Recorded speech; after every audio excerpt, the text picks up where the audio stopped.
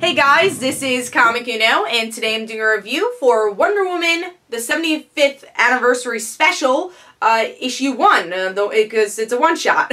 But before I start talking about this issue, just want to give you guys a couple of updates. Of course, I have Comic Uno episode 167, and that show where I review all the comics I read this week in one show, so if you want to go check that out, that is annotated, and the exclusive comics for that show are in the description below. But let's start talking about Wonder Woman, the 75th anniversary special, issue 1.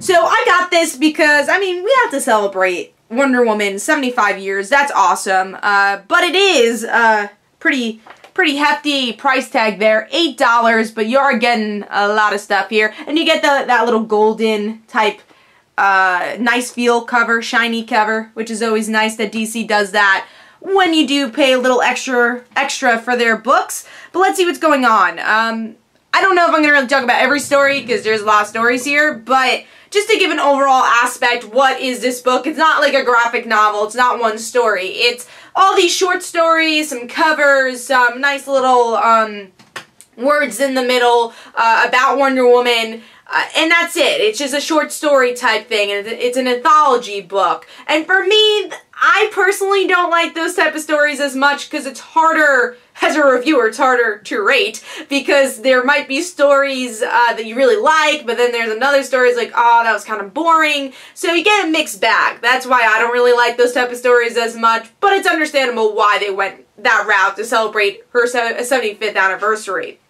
But yeah, the artwork for a lot of these stories were gorgeous, really like the art style, and it brings different facets of Wonder Woman, you know, the caring part, the love, what does this character represent. I think the stories did pretty well at doing. I won't say there was a story that really hooked me. The only one that I thought was really original was, I think it was written by Greg Rucka, and Liam Sharp did the artwork, who's the current artist, or one of the current artists on the book, and it was Lois Lane having a conversation with Wonder Woman. It was all like a journalist magazine style, and I thought that was pretty unique. And I like the small like pin-up covers you get in the middle after like every story or so. So I thought that was cool. So there's a lot of stuff here. So if you're a huge Wonder Woman fan, I recommend it. If you're not and you're trying to save your money, I don't know if all the stories were worth $8, but if you get this for a cheaper price, I do recommend it.